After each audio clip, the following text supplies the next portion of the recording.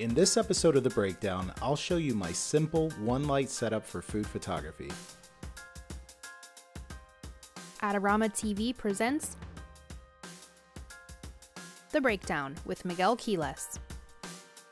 Welcome back, my name is Miguel Quiles. I was recently asked by one of my viewers how I would approach photographing food in the studio, so I decided to take up the challenge and show you all what I came up with. Let's break down the setup.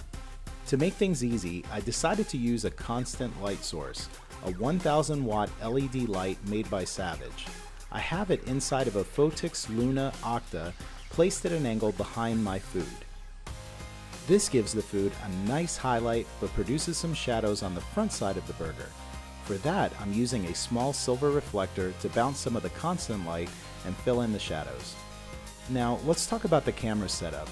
I'm using the Sony A7II paired with the Sony 90mm 2.8 macro.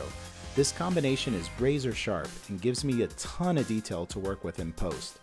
With the camera locked down on a tripod, I dial in my settings, which in this case is f4, 1/100th of a second, ISO 100. I also focus manually using the focus peaking feature, which I'll be talking about at length in an upcoming episode. Shooting tethered using Lightroom, I can quickly see my results and make adjustments to the food to try and make it look its absolute best. Here are the results using this quick and easy setup. I hope you enjoyed today's episode.